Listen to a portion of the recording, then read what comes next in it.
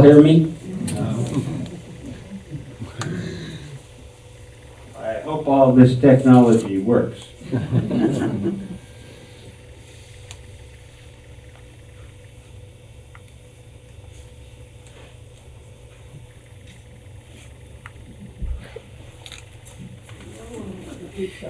My hand's gonna get really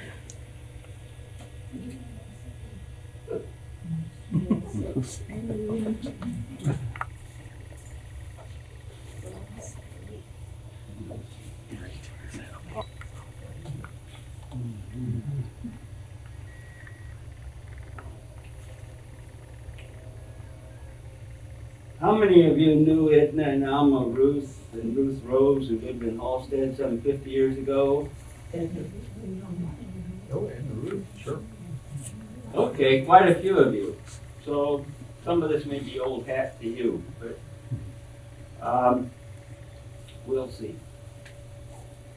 Today, bird watching has become mainstream.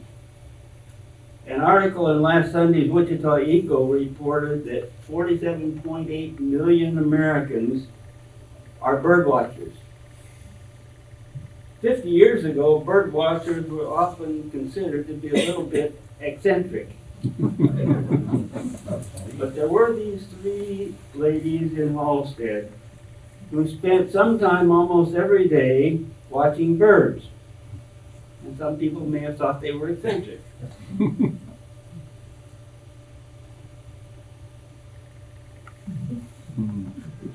Edna and Alma Ruth grew up on a farm in northern Harvey County that their parents had bought from the Santa Fe Railroad. Alma was born in 1882, the eighth birth in the family,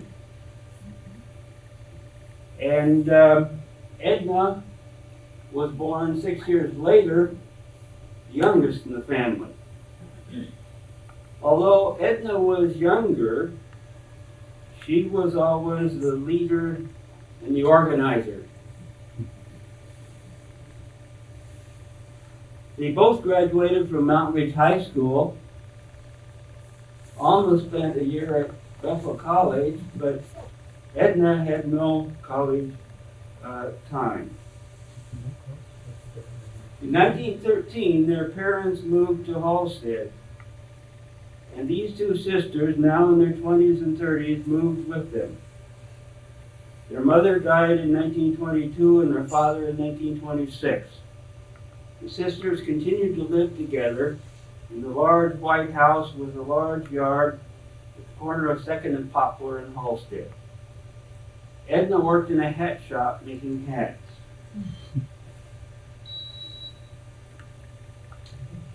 At Christmas time in 1924, a niece, Ruth Rose, came to live with them after a divorce. She brought with her a one-year-old boy, but he died when he was 10 from appendicitis.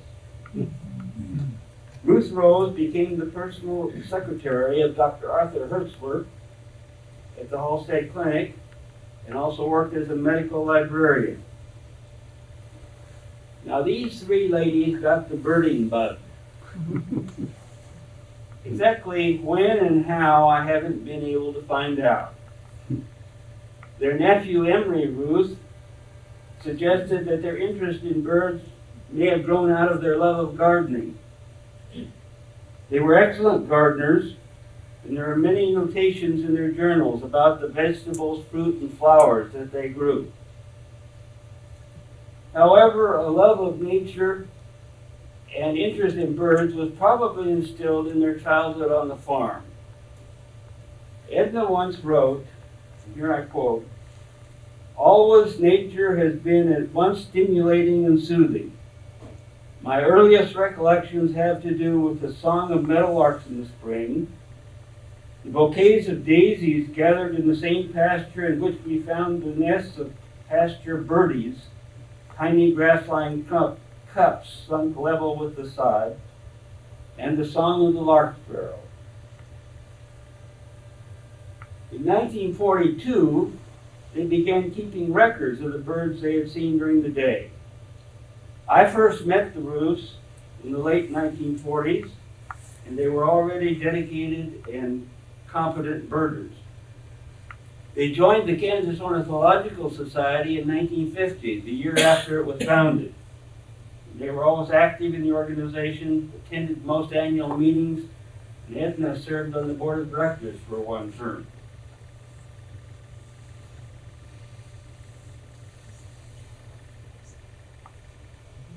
Halstead was a good place to observe birds. It is where the Black Kettle Creek empties into the Little Arkansas River. Now, the only woodland in Harvey County before settlement was along the Little River. The smaller creeks, as you see here, the Black Kettle, Emma, Sand Creek, they were all prairie streams, bordered primarily by grassland.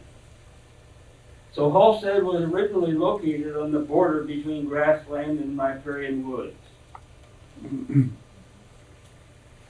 even in the 1950s, the most mature woodland in the county was along the Little Ark River.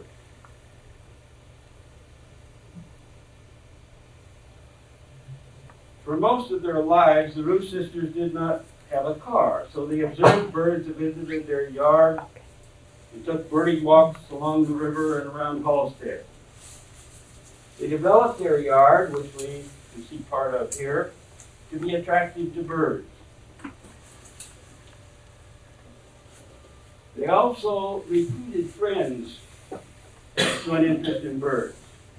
Marie Detweiler, the Walton Goods, the Will Steins, Joe Challens, and others. These friends would take them on birding trips in western Harvey County and further afield, as well as to bird meetings. Halstead became the center of bird observation in the county. Edna started a junior audubon club and took children on birding trips.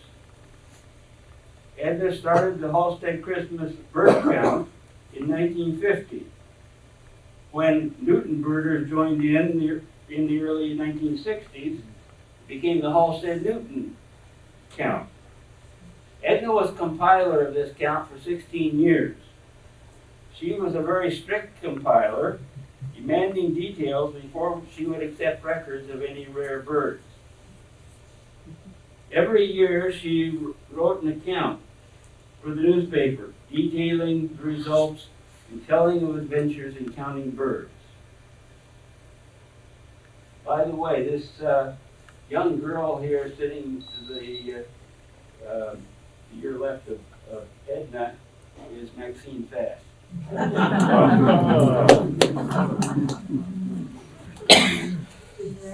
that Homer Ruth, her father? Yeah. In the back. Yeah. Eleanor Avey is in the back row, the sister. And those are Maxine's boys on her lap.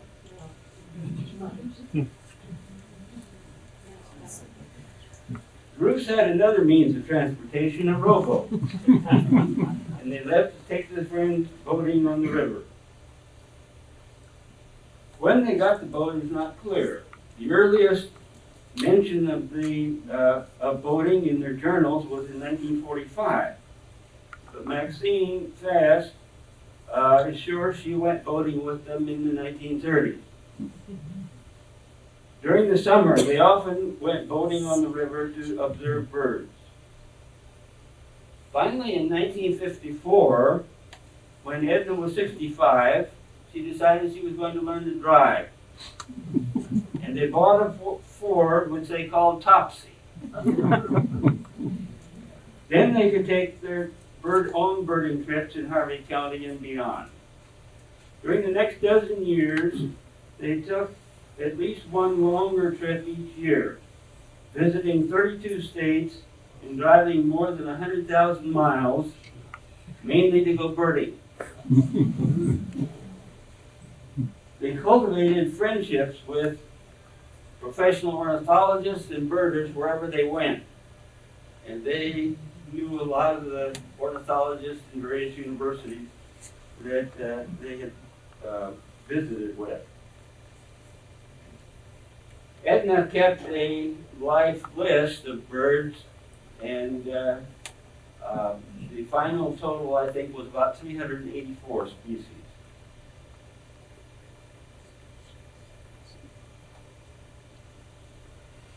Ruth was the first to observe and record many of the rare species of birds that visit the county.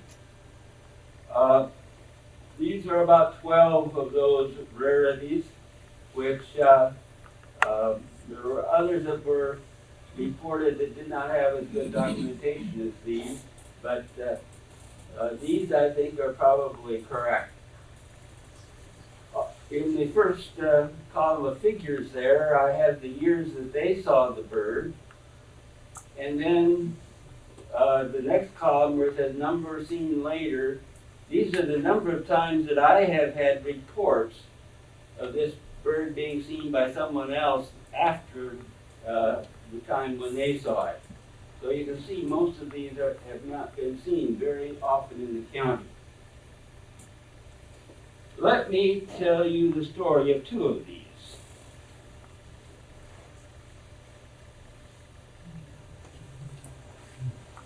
A canyon wren visited Halstead in the winter of 1944-45, and possibly the previous two winters.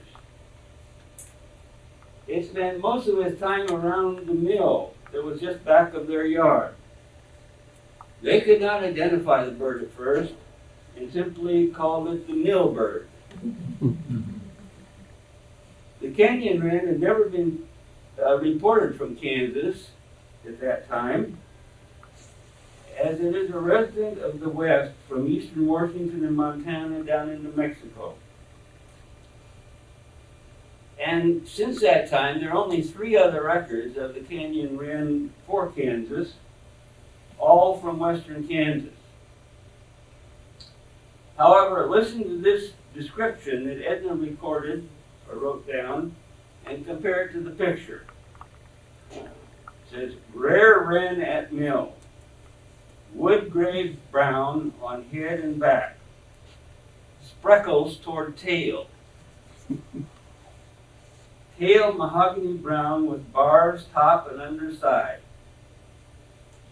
head and shoulders blocky, beak typical of wren, light chin, throat, and upper breast, taking on mahogany tints, full mahogany toward tail. It very well couldn't be much else. They heard it sing, and one day they listened to it sing for 53 times. Let me see if I can get that song.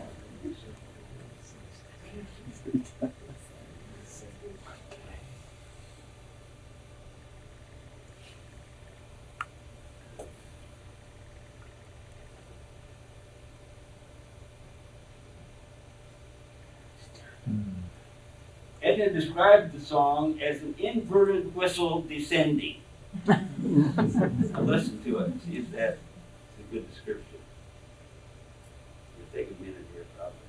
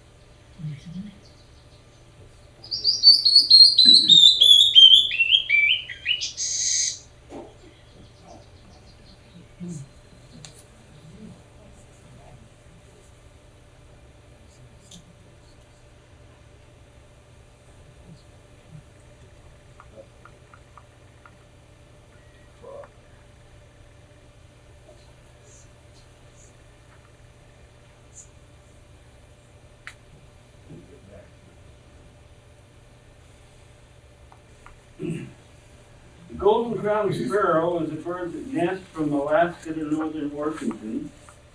in winters along the west coast south of Baja California. One visited the Ruth's yard on May 13, 1957. There's only one other record of this sparrow in Harvey County, a bird seen last year on the Christmas bird count. Here is Edna's description of the bird. The golden-crowned sparrow, Zonotrichia coronata, was seen at 5:45 p.m. This is one thing you'll notice in their records. It's always timed. Within 23 feet of our dinette window. And then in parentheses, she says, I measured. The two broad black stripes on either side of the head made it look as though it wore a turban, which was almost ready to slip over its eyes. The central stripe was a good strong yellow, almost half the distance back, and then clear white, which is probably a better description than this more dramatic picture. The bird was with a white-throated sparrow. The golden-crowned sparrow was a bit larger appearing. I would say more like a white crown, which it closely resembled. They fed on weed seeds.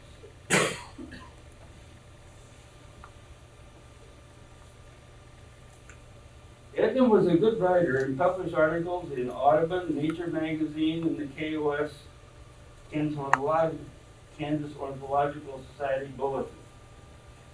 In addition, during the 1950s, she often contributed notes from Halstead to the bulletin, and she contributed bird observations to Audubon Field Notes.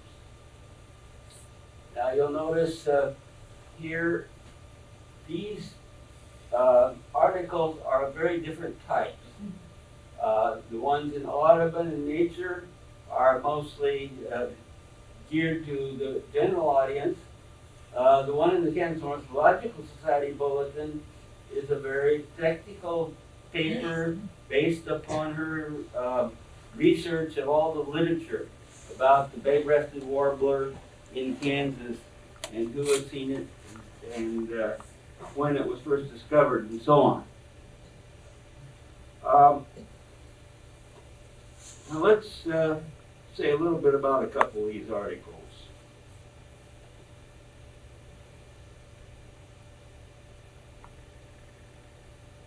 The Townsend solitaire is an uncommon winter visitor to Kansas from the western mountains. They were seen around Halstead in many winters. Edna wrote the article, which she called Singer of the Mountains, about their experiences with a visiting solitaire. It was a nice mixture of their experiences watching this solitaire with information gleaned from Edna's reading of the literature on the species. It was published in Audubon magazine, and the editor wrote to her. And here I quote from the letter. We are pleased to inform you that your article on the Townsend solitaire has evoked many favorable comments. One reader said it was beautifully written and we should have more of the same. We of the editorial department shall look forward to receiving other articles from you in the very near future.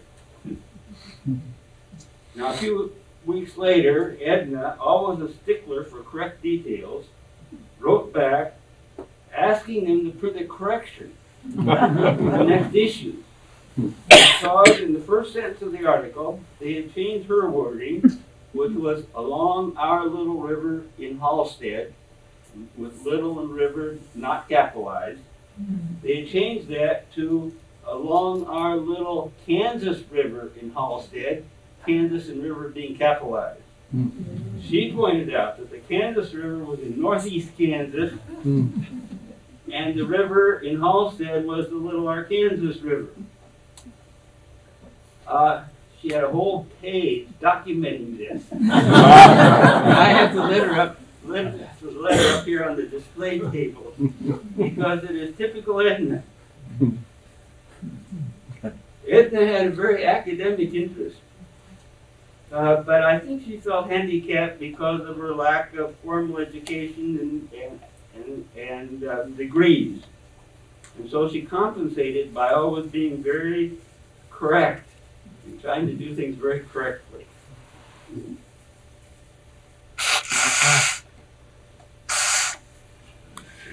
Edna also presented a paper at the 9th annual meeting of the Kansas Ornithological Society in Manhattan on the Townsend Solitaire in Kansas. She wrote to many people across the state, getting all their records and when the Townsend Solitaire had been seen there. And then she made up this map, which she showed at this meeting, showing where it's been seen most often and so on.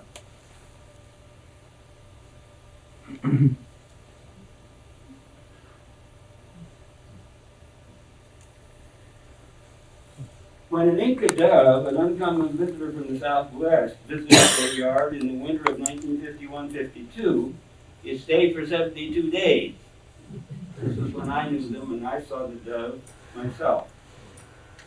Edna carefully recorded his daily pattern of activity. They also constructed a blind out of a stepladder and canvas, and Alma sat in it for hours to try to get a photograph. When this didn't work, they constructed another blind out of cardboard boxes.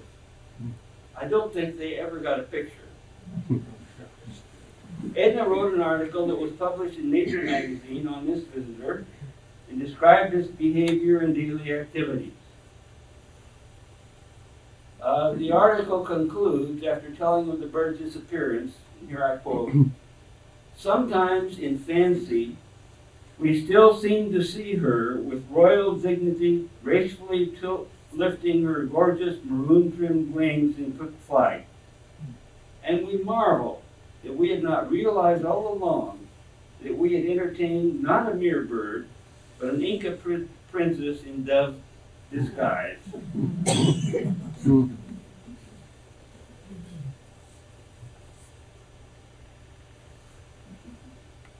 Edna also wrote many things that were never published. A manuscript called Boat Birding in Central Kansas was sent to the Reader's Digest, but I don't think it was ever published. It starts out, and here I quote, "To bird from a boat, 4 or 5 things are essential. A rowboat, of course, binoculars, a quiet, placid stream with no appreciable current, a willingness to put aside the urge for speed, and time to dawdle and enjoy the beauty about you, and count all birds seen but an extra bonus, and not particularly deserved, but enjoyed as though each were a gift." She tells in this manuscript of many beautiful incidents, and I'll just quote one other area here. "Each trip is a treasure in itself. But to think back, somehow all of the best in each seems part of a whole, and you have a composite which glows and scintillates, with each cherished experience the facet of a jewel. Each bend and turn brings happy memories. That's the tree in which we had 6 or 7 red stars 2 years ago this May. This is the steep bank on which we found a rock wren singing. There are the bluffs where we so often lunch. Here we see the last brown thresher in autumn and the first juncos." She also tells of humorous adventures. Here's one. They sometimes, at the right season, went on their boat out on the river both to bird and to collect wild grapes, which they made into gel. So here's what she says. "We recall the mental picture of our elderly deaf friend, who, not understanding that we were combining birding and grape harvesting, had joined us gloved and accoutred complete with hat and veil. Backing the boat into position, I glanced over my shoulder and found our friend thoroughly embroiled in the lianas and tendrils of grape. When extricated, the dignified 70-odd-year deer gazed reproachfully at us, with one brown eye half hidden by clusters of grapes dangling coyly over the brim of her hat. Only half sensing the cause of the laughter we tried to stifle had her Bacchus-like appearance. Just across from this place, we again gathered grapes, and in standing up to reach the high, lovely clusters, the boat lifted deeply to one side. For a moment it looked as though we'd go over. Pickers, sports glasses, grapes and all. And yet we were unable to stop laughing, even had we known we were to drown because of it. Here's another incident. A favorite cousin from the West Coast loved our bird outings, but still had not had a good view of the thrush. As our boat approached and was about to pass under a long horizontal branch of willow, I drew her attention to an oliveback perched in typical thrush stance in the willow beyond. She, gentle soul that she is, kept murmuring something I did not catch. Still pointing at the thrush, I sternly told her to quit looking at the other birds and concentrate on her thrush. Still she murmured her timid plaint. And suddenly I came to with a start and heard her say, "But I'm afraid it will fall into the boat." Following her gaze, I found she was looking at a snake ensconced on the limb under which we were about to pass. We moved from under and quick. Unfortunately, the manuscript is missing 2 pages. Page number 4 ends with these sentences. One of our river incidents, which might have been a tragedy, ended humorously. We never planned boating when the river is up. However, on July 10th, 1950, we had gone to the river, not knowing of the rise. We voted to chance it anyway. As we left, pages 5 and 6 are missing. We may never know what happened on this exciting adventure. Oh dear. They also wrote reports detailing their activities and everything they learned on their trips around the country. They, of course, detailed all the birds they saw, but they also had other bits of information, and for those of you who are birders, this was a new little thing that I gained from Ruth Rose's description of a trip to Washington, D.C., when she attended a medical librarians conference. She says, we drove along the Cabin John area on the canal to Roger Troy Peterson's house in Glen Echo. It looks very similar to some of the caretakers' simple colonial brick houses. He and the missus are in Europe, 2 boys at home. There we looked at a red star's nest and the female red star. Billy Ruck told of her sister living at the edge of the National Cathedral grounds next to Clarence Allen, who devotes all of his time to the Audubon Society activities in Washington, and was the person responsible for getting Roger Tory Peterson started. The latter, at the age of 15, was getting into trouble with a gang of boys that were not good, and Allen took Roger Tory Peterson in tow and started him off on birding. Roger Tory Peterson came from a poor family and does not have college. At 17, Roger Tory Peterson asked Allen, who is a banker and counselor for a boys' camp in the Berkshires, whether he could be counselor at the camp. Allen advanced him money for the train fare, but when the boy got there, he did not have other money, so he shouldered his suitcase and hoofed it out to the camp 7 miles away. I didn't know that about Roger Tory Peterson.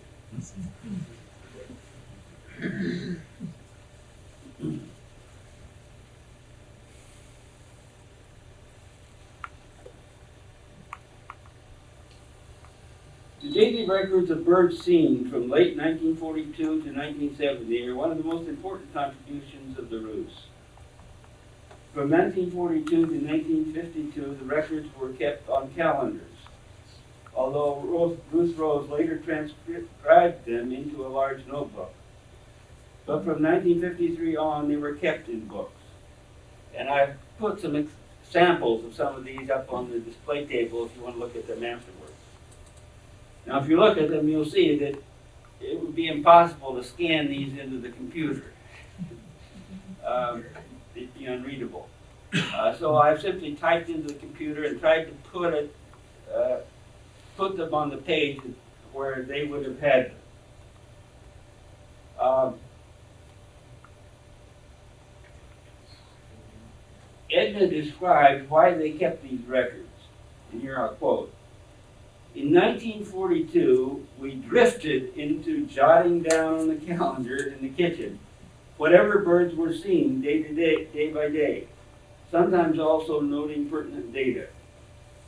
After reading books by Roger Tory Peterson, Joseph Hickey, etc., and Audubon magazine, I feel this day-to-day calendar would be of some value, as it would be the study of the same locality for a period of time. So they had this idea that this might be of use sometime. Here I have transcribed the information from the page for May 22nd, 1953. You see up there at the top, they've got a little bit about the weather. They have a trip here that they made to Kauffman Thicket. Now, this is another thing you got to do in interpreting this. They've got their own little names for every place they went. And I know where some of them are. Some of them I don't know for sure. I think this is along the little river somewhere.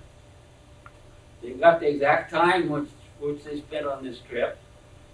And then they've got the birds listed. And then they have another category over here which is labeled here. That means it was at their home. These are the birds that came to their yard. And then they got little things about, we trotted round and round for the chat, and so on. And the snowy owl in May, that's a strange one. But another thing you'll notice is that not all of these look like names you're familiar with as the common names of birds. They had their own names for birds. This is another thing you have to be able to interpret. Now, and they weren't always consistent. For instance, I think when they talk about Sir and Lady Balti, they were talking about a specific male and female Baltimore Oriole, which looked very royal to them that day, or regal. Other times they just call them Balti or Baltimore Oriole. Some of these are just shortening of names. Cardi for cardinal, Chicks for black-capped chickadee.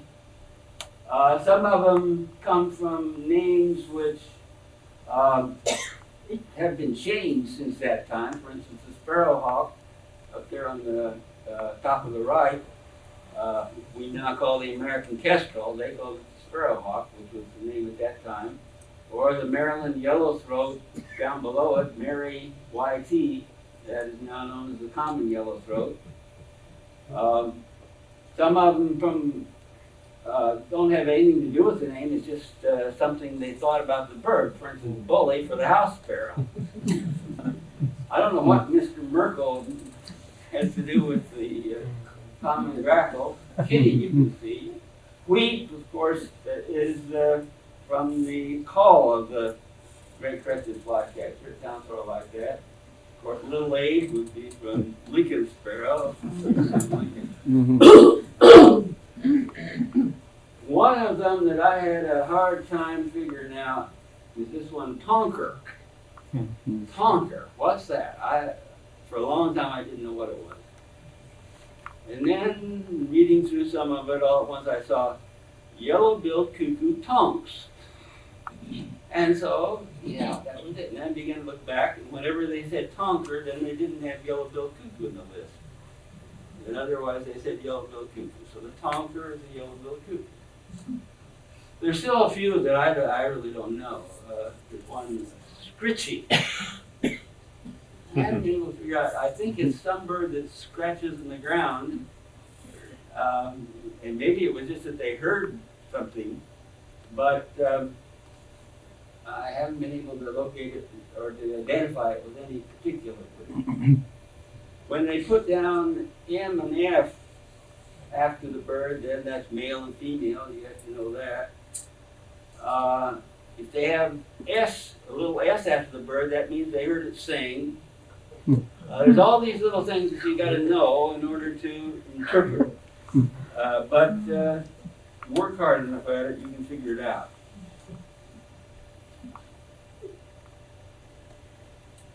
Here's the page for April 16th, 1960. Now this was after they got their car.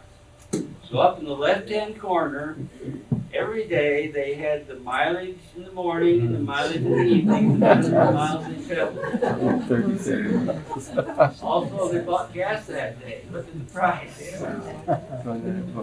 $4. Over here, we've got the birds that they saw during the day at their house. And when there's an A after it, that means Alma saw it, the rest of them didn't. And R means that Ruth saw it, but Edna and Alma didn't. When they put X's, it probably means either that it's a very good record, it hadn't been seen very often before, or it's the first record for the year. So it's to look at that carefully. You can see the house wren sang. Then over here, you'll notice they said everything they did. So busy, sweet porch, iron 1.5 hours, brushing mop inside the car. And then they hurried to pick up Joe after 4:30, and they went out to the county park, Hassler Pond and Burton Lake. Storm was brewing, dust in small areas. And then they gave the list of birds that they saw. And then at the last, had a nice time, even if it was nasty like.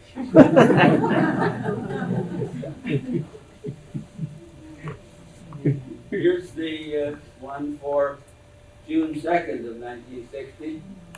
You see the mileage up there also. You got the high for the day. It says high so far. I guess that was the high temperature so far that season. And then there's some little things about the birds, and sometimes they've got even more, but the thresher is building in the jasmine, probably building a nest. The eastern kingbird is the tip of the pear tree, crested flycatcher out front. The red belly was at peace. The cardinals fed babies at Philbricks. And then they had kitty swickers a lot. Now I don't know what swickers means. Anybody know what swickers means? I don't know, the catbird did something, but I'm not sure what it was. Also over here they document all the other things they did during the day. They called them Charles Kauffman for an hour and a half. Brought a vireo to the museum, a Philadelphia vireo.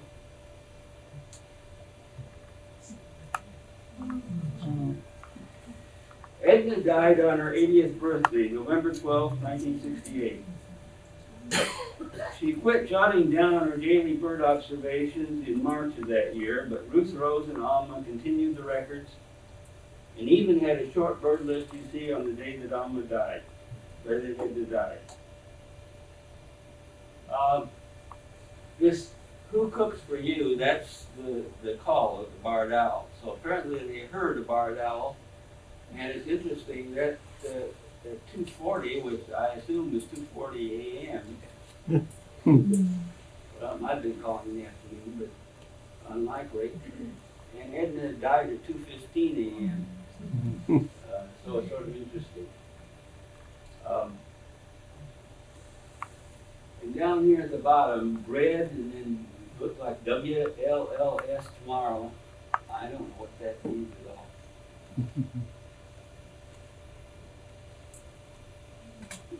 all. Alma and Ruth kept up the daily records through 1969 and for some days in 1970. Alma Ruth and Ruth Rose then both died in 1971. So they kept them up almost to the year they died.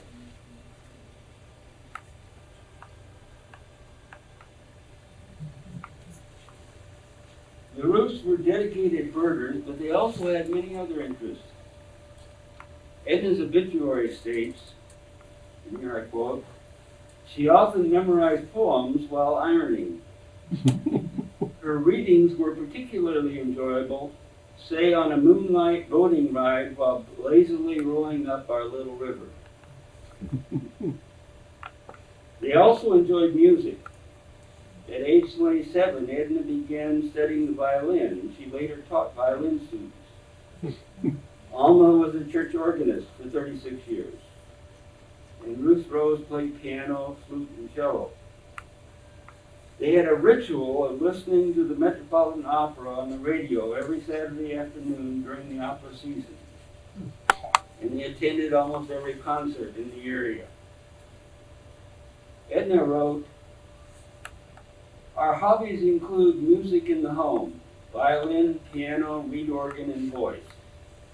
About a half dozen trips to Wichita or other nearby towns a season to concerts, opera, or ballet keep us happy a long time." Ruth Rose wrote about Edna's last days. She says, "Up till August, she still enjoyed lying on the daybed in the front room and listening to some of her favorites with me at the piano singing." These were ladies of many interests, a threesome with creative curiosity. They enjoyed their activities, and with their dedication in keeping records, they made a contribution to our knowledge of the bird life of Harvey County.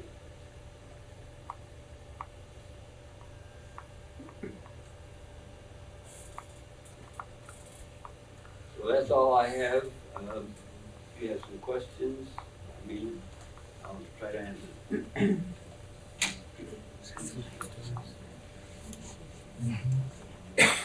How many different birds, kind of birds did they record? You mean in Halstead? Yeah. How many varieties? I'm not sure. I haven't counted up as far as Halstead. Edna had 384 species on her life list, but that included birds they had seen on all their trips and so on. But certainly over 100, I don't know for sure. One would have to go through here and compile. There's a lot of things in those journals that I haven't had time to look at.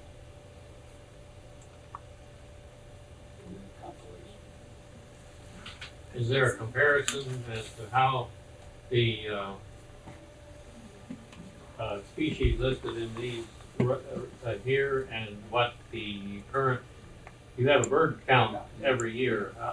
Are there some birds that are not showing up anymore? This is what I'm going to try to do. In my presentation to the Kansas Ornithological Society, I said that I hoped in future meetings to look at both my records and their records and sort of see what changes one could document. Certainly there are some things one can see. There are birds that have moved in that we didn't used to have. There are some that have disappeared.